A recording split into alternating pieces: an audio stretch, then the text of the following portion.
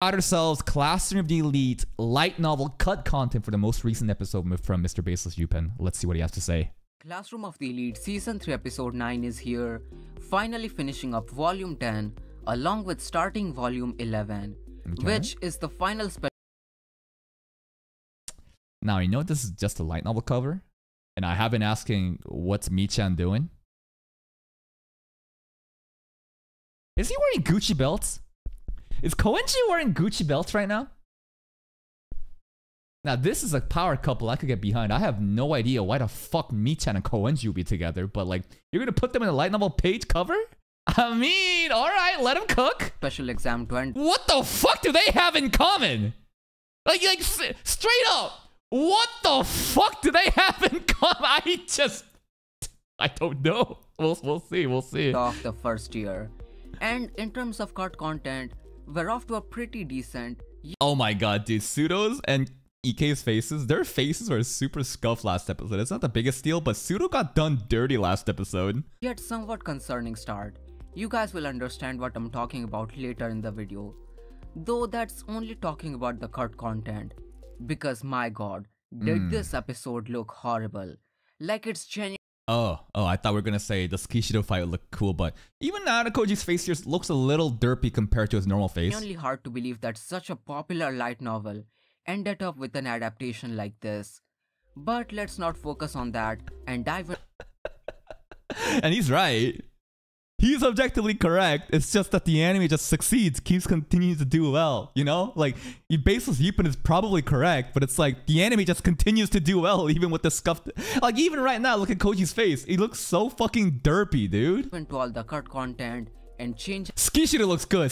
Actually, I have no reference point, right? I don't know what Skishido is supposed to look like, so I'm just gonna assume he looks, you know, fleshed out here. Other characters look very wonky. Just for this week's episode. Starting with the Arisu meeting. When they meet up, Arisu first apologizes to Kyo and tells him that she had no choice but to target him because someone high up ordered her to expel Kyo. What? Arisu was ordered? Oh.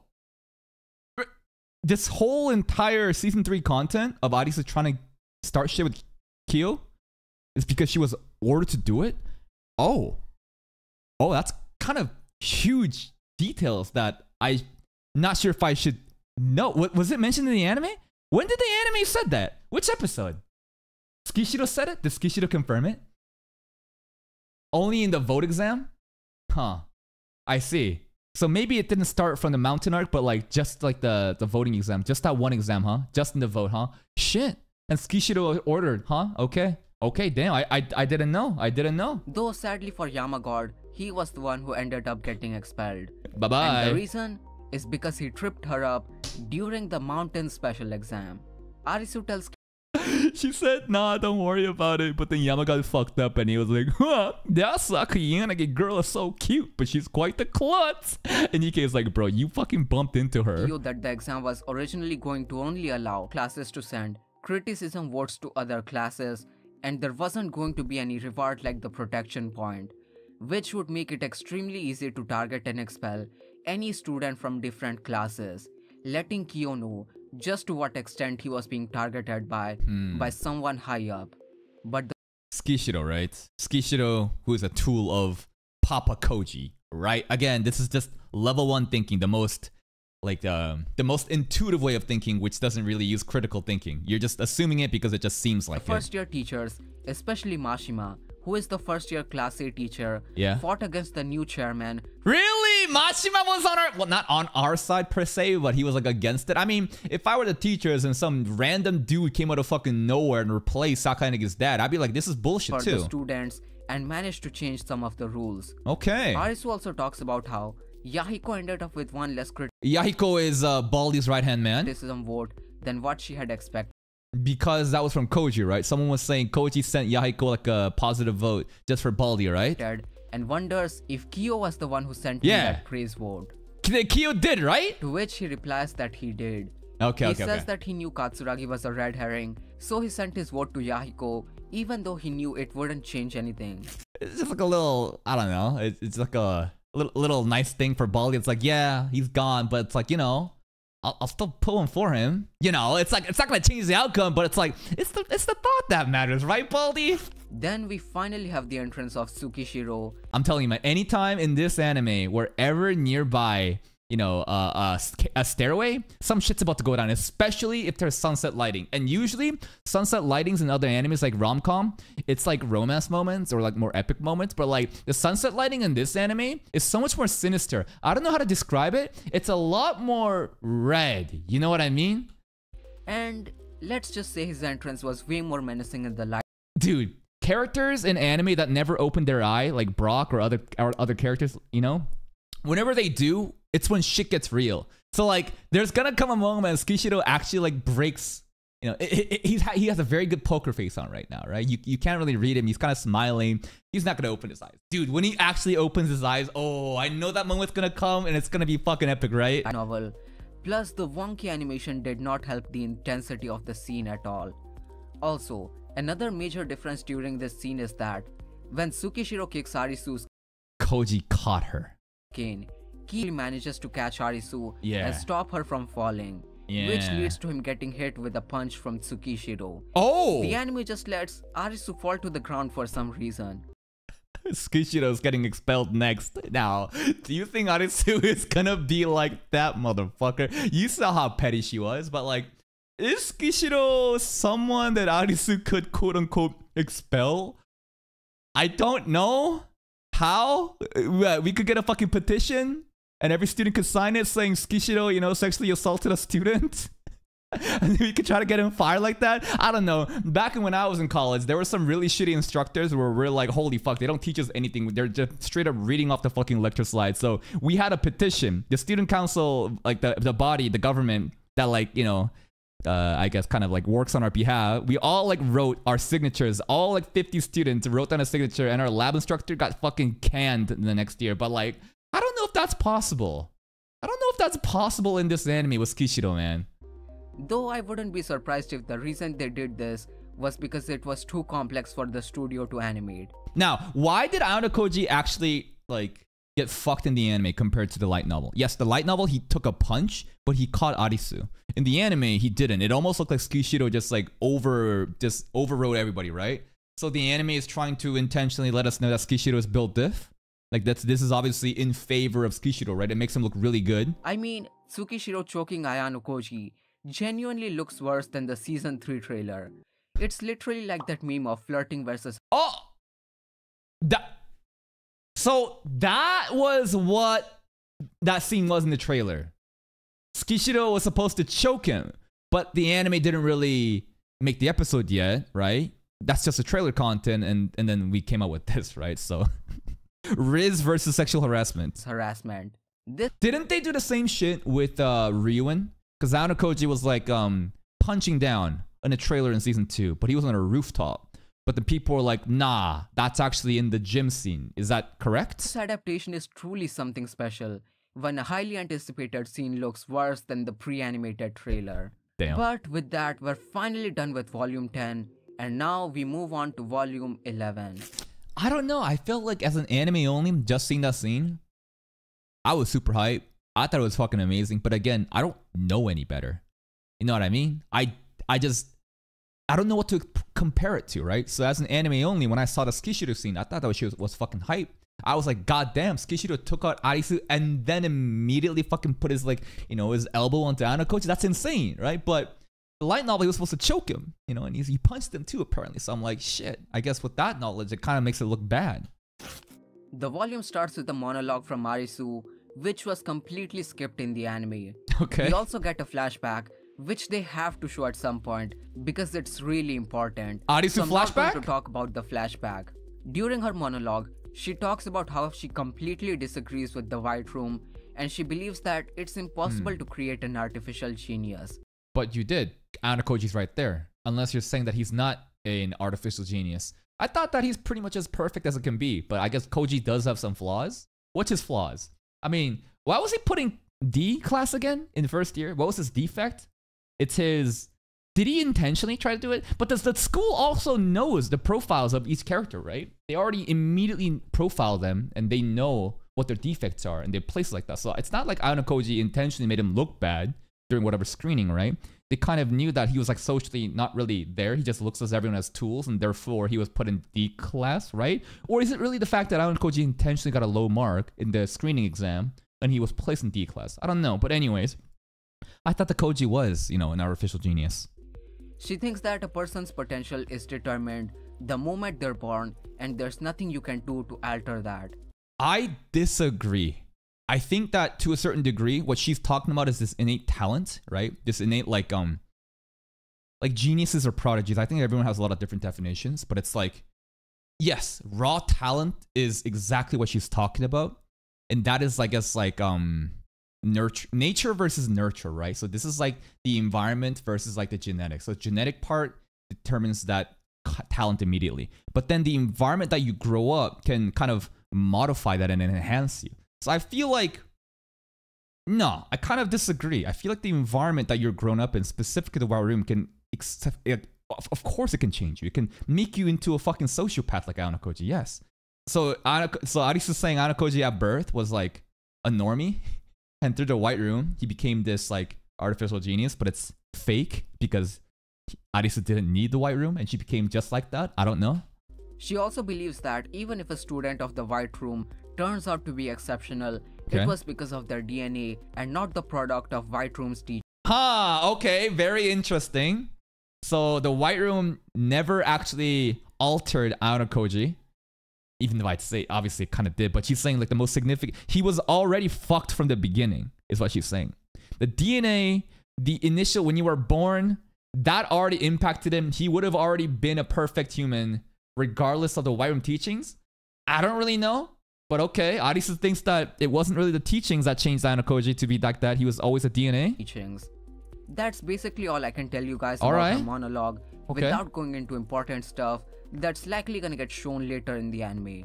That monologue seems very interesting. I do love it when people talk about like innate talent versus like work ethic, right? It's like, who wins? You know, someone that's exceptionally gifted and doesn't really try hard, or someone that has no talent but tries really hard, right? Obviously, I think the common argument there is like the person who put in the work will quite often come on top of the person that didn't try. But then it's like, all right, what if someone works just as hard, even though they're also gifted on top of that? Then you gotta probably give it to them instead. Then we move on to the second chapter of this volume, which was, once again, completely skipped in the anime. Okay. We get a flashback to when the class vote special exam was being discussed by the faculty members, where we see Mashima trying to convince Tsukishiro into changing the exam, talking about how it's unfair for the students to be forced to expel someone just because none of the first years have been expelled so far. After their discussion, Tsukishiro talks about how they're planning to hold a school festival next year, where they're planning to invite politicians, journalists, and people who know about the White Room. No, he says the school.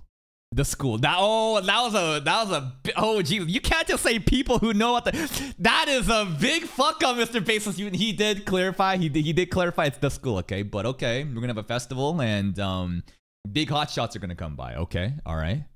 Which, if you put 2 and 2 together, means that... Is this Koji dad in the light novel? It's probably him, right? Papa Koji might be coming to school once again. Okay.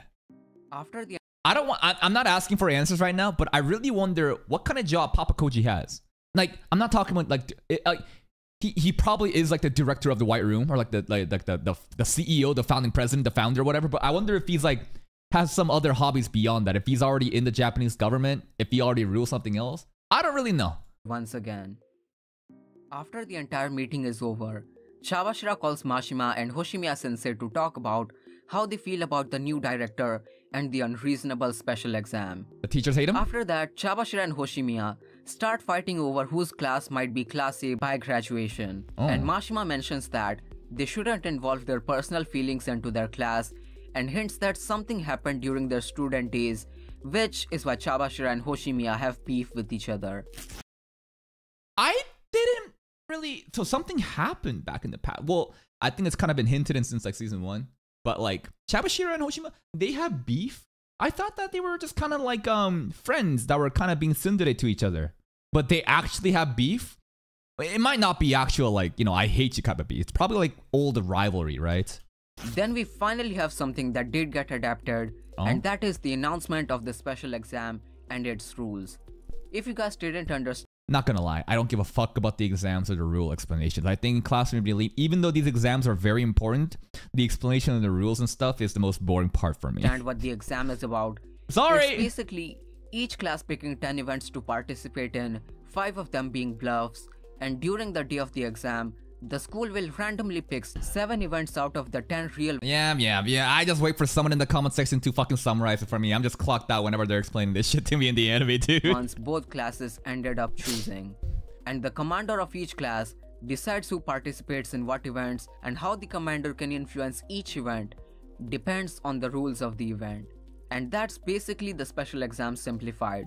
There are obviously a lot more rules and details if you're interested, but I'm not gonna bore you guys with that. Who cares, man? Who gives a fuck, right? It's at the end of the day, the most important scene is gonna be the chess match between Arisu and Anakoji, right? Proxy chess match. That's all you guys have to care about. Everything else doesn't matter. You're just gonna see random fucking fights and we're gonna say, wow, they won. Wow, okay, whatever. Though the anime completely skipped on what the rewards for the exam are. The rewards is that you don't get expelled. Basically, you get 30 class points for every event you win at, which gets subtracted from the losing class. Ooh, class points! That takes from the other class. That's actually really good. And the class who wins the most events gets a bonus 100 class points. Damn. DLN also shows us the current class points. What in the fuck? Yo, that is... A class is so ahead. Holy shit. Honestly, I didn't think that... We're actually not doing too bad compared to B class. I thought the gap would be way higher. But we're basically at class C right now, right? And D class, which is Ryuin class, they're lagging behind. Okay. Of each class. And as you can see, depending on the result of the exam, class C can either end up reaching class B, or they might end up going back to D. I think... Aren't we supposed to go back to D though? Because Anakoji stated twice now. First time in the season 2 ending. And Christmas Eve with Ryuin. I'm gonna get in at the end in second year, right? At the first year, sorry. We're gonna get to class C. They're gonna drop back down because, you know, Kushida, we're gonna expel her. That's what he said. And then in season 3, he also confirmed it again, right? That I'm gonna get Kushida out. But like, are we gonna... Something has to happen in this special exam, huh? If what Anakoji said was true, and if he's still trying to do it, then we should somehow drop back down to class D. But we can't lose the fucking chess match against Arisu. How is this gonna happen? Maybe that's a red herring. Maybe I'm focusing too much on that one dialogue and it's actually never gonna happen because it does seem like Kushida will not get expelled but will be a long-time player at this rate. After that, we move on to the lottery to choose your opponent. When Kyo came as the leader, Shabashira was surprised that he volunteered himself and was happy that Kyo might take things seriously this time around. Yes, the cancer is there, but it's in remission. It's not spreading. It's kind of there. We're kind of like living with it. It's fucking annoying, but it's like sometimes she's helpful. I don't fucking know, man. Another thing the anime cut out was the fact that there were 2 computers in the room they choose their opponents. What? And those computers are going to be used by the commanders of each class so they can assign participants of the events from there. Okay. Also, the commander can only give instructions to 1 participant per event. But aside from those things, the scene was pretty much the same. 1 instruction per event. Okay, I don't think that should be too limiting. At the end of the day, the most important event is the chess match, right? Now we move on to the K scene. First up. Did you hear that? Mr. Upen included a Yahoo here. Listen very carefully. Those things, the scene was pretty much the same. Now we move on to the K scene. There it was. First up, he asks her about what the strengths and weaknesses of the girls in the class are, so he can make plans for the exam. Strength and weaknesses of the girls. It sucks to fucking admit it, but Kushida really is one of our strongest girls, huh? Fuck. I gotta admit it. She is a top contender. She's a player, bro. She's good at this game. Kushida, Suzune. Who are some other girls? Kei, obviously Kei. But other than that, there really isn't other girls that really stands out so far. Michan is getting a little bit more of the spotlight, right? But like other girls like Shinohara, Masushita, Sakura, they don't really do anything. Yeah, Michan is... Well, they better be careful with this, right? Because, again, I explained to you why I hate Sakura. Because she fucking wasted my time in Season 1 and nothing has really paid off since that in Season 2 or Season 3. If Michan is slowly getting the introduction, if the same shit happens where Michan gets a lot of screen time and nothing fucking comes of it, I'm gonna shit on Michan too, season 4. But I feel like, alright, if Michan actually pops off, I'll be like, hey, let's fucking go, Michan. Along with asking her about some other stuff about the class. Then we finally have Kyo giving her the necklace. Wow. One difference during this scene was that Kyo was genuinely thinking that Kei hates the necklace and was planning that Kay hates the necklace. She did say it's 10 out of 100. She rated it 10 out of 100. to get her a box of chocolates instead. It's actually quite Nah, fuck the box of chocolate. She deserves a fucking box of fucking cough syrup medicine, dude. funny that even the White Room masterpiece was oblivious to Kei's tsundere antics.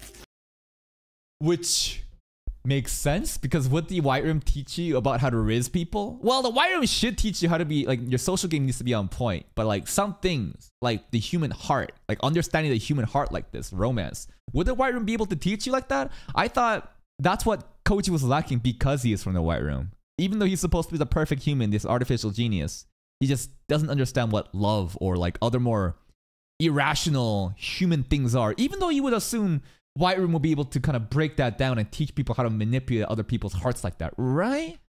Moving on, another thing the anime cuts out is multiple scenes of people trying to talk with Hirata, but he never responds to anyone and always looks depressed.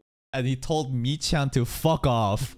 Slowly, day by day, people stop trying to talk to him, and even Horikita tells everyone to leave him alone. And the only one who hasn't given up on him is Michan. Michan, you deserve better. And Michan, I just saw you on with Koenji in the cover 11. Bro, fuck Hirata. Let's go Koenji. And she continues to try talking to him every single day. And the reason he shouted at her was so she could finally leave him alone and let him be. Terrible. Hirata L. Hirata fucking L, dude. They also cut out Koenji's reaction to all this drama. And this man does. Why on earth are there so many problem children in our class at Koenji? I considered telling him that he was a problem child himself, but thought better of it. Koenji is this kind of his own defect right now, not being self-aware that he is a problem child? Well, he's intentionally trying to be a problem child, right? Right? Everyone else is kind of lashing out, doing their own thing, but I feel like Koenji is doing it intentionally because he said that he'd never contribute. I don't know, man. Does not care at all and wonders why there are so many problem children in the class. And Kyo thinks about telling Koenji that he's one himself, but decides not to do it. I mean, that statement doesn't consider that. It doesn't confirm that Koenji doesn't consider himself not a problem child, right? He just says, far just so many. He could be saying that he's in it too. Moving on, we get an Ayano Koji group scene where they all discuss about a lot of stuff about the exams, along with feeling bad for Kyo that he's basically forced to be the commander. And Kyo is really glad that everyone doesn't know that he actually wanted to be the commander this time around and intentionally chose Class A as the opposing class. After all this, the anime skips multiple chapters and puts the Manabu scene and Class A's event reveal in this episode. I am genuinely hoping that they are rearranging this stuff instead of straight up skipping multiple chapters. Though the Manabu scene does have some cut content as well. First up, Kyo genuinely failing to. A long time ago, Suzune used to be completely different from how she is now. She was the kind of child who smiled a lot. I can't believe that she smiled. Suzune smiling? Wait, she smiled a lot? It was useless. I honestly couldn't picture it. There's one instance that Suzune smiles, and that's in the filler episode, season 1, the pool episode, right? At the end of the episode, she reflects on the day about how fun it was, and then she kind of smiles, and that's the end of the episode. But that's not canon, right? Is it canon? Actually, people say that it was canon because Kei was supposed to be one declaring what Suzune said on the diving board. Anyways, she never smiled after that. Imagine Horikita being a person who smiled a lot. Then Manabu talks about another thing about Suzune that was completely different about her and says that it's gonna be his final metric to see if Suzune truly changed or not. Another thing is Horikita Manabu wasn't some idiotic doting brother who fawned over his sister. The exact opposite. He shit on her. Anyways, he meant what he said. I was also impressed by the height of the potential that Horikita had in many ways. Why though? Was it because of what her brother said to me? Suddenly a thought crossed my mind. What was I supposed to do here at the school? No, rather, what did I want to do? I suddenly felt like this is an Ayano monologue. What was I supposed to do here at the school? No, rather, what did I want to do? I suddenly felt like I understood. Huh. And this has to go with what Manabu was saying about how Suzune is changing and about how Ayano Koji might be influencing her. So is Ayano Koji here realizing like what I want to do has to do with being some kind of shadow leader and raising people up to their full potentials? Am I interpreting this wrong? Because if this is coming right after talking about how Ayano Koji was able to develop Suzune into this good person now, right? And now he's starting to realize like, what do I want to do? And then it's like, oh yeah, I felt like I understood. I don't know.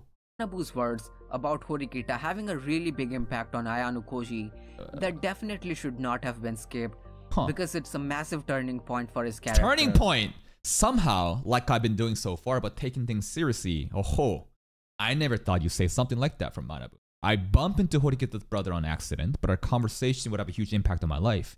It'd be a long, long time before I knew whether or not my hunch was right. Taking what seriously?